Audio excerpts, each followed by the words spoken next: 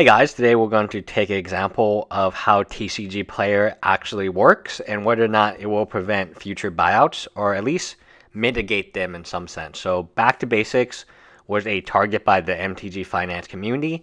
It sees semi-sideboard play and Legacy, not that many decks want it, and it's not that good against many decks. But it's on a reserve list. It's an old card from Urza Saga. You can see the market price is $11.65.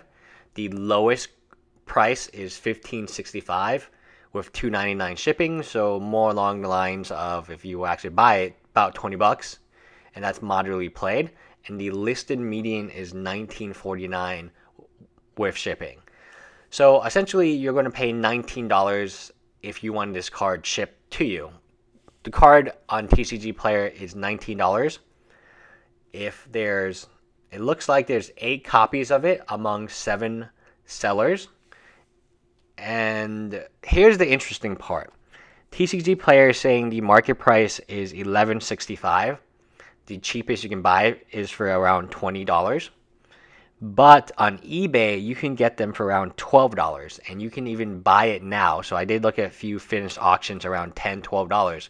But buy it now is a very good indicator. It kind of represents more of a TCG Player, where anytime someone can just buy it as opposed to having to wait, maybe bid, maybe be outbid, and that's kind of a guaranteed purchase. You can buy it now for $15, and there's a lot of copies for $15 or under.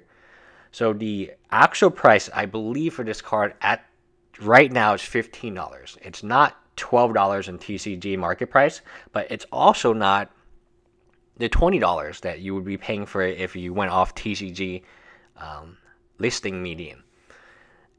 It's mitigating it somewhat, but I think it went in the opposite direction. So this card did spike in price. It was a card that people wanted to buy out, but typically they buy from TCG Player and then eBay.